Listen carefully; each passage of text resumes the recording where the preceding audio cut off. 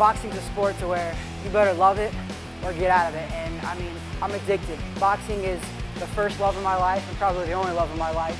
You know, I got in that car wreck, I took 2 years off, and it really, you know, it gave me time to reflect. I took a positive out of all this. You know, I sat back and thought about all the things in my life, you know, that I could make better and that I could change, and, you know, the things that I wanted to change in my boxing career. And it made me realize how much I loved boxing and how much I took it for granted.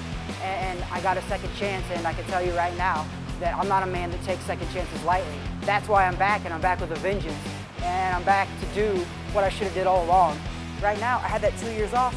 I'm looking back, seeing all the right things that I could do now, and you know, we took positive notes, and that's what we're doing now. We are genuinely and honestly doing things the exact right way. We announced Marcos Ramirez as my head trainer now, and if anybody knows anything about Marcos Ramirez, you know, if you don't know him, I promise you, Google the kid's name, and you'll know who he is.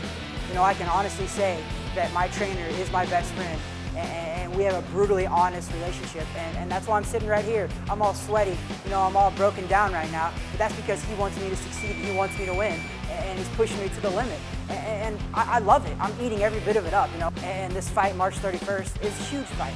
You know, it's baby steps, but at the same time, every single fight matters right now, and that's my concept. It's win or go home, win or retire for good, and you know, I'm too young to retire for good right now, and that's why I have that passion. You know, and our motto right now is just like my dog tag says, hard work and dedication, and that's what I'm all about. I'm on cloud 9, man. Nothing right now can tear me down.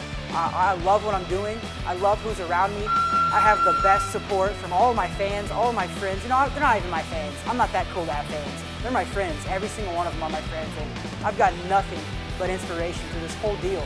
I get text messages, I get voicemails, I get Facebook messages every single day leading up to this, rooting me on and sending me inspiring words, and I can't tell you, you know, it really chokes me up.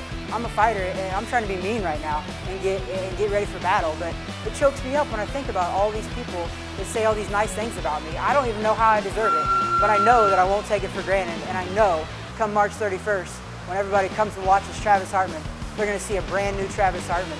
I'm still the same at my heart, but finally I'm doing the right things, and I'm doing it the right way, and I will succeed, and there's no stopping me, period.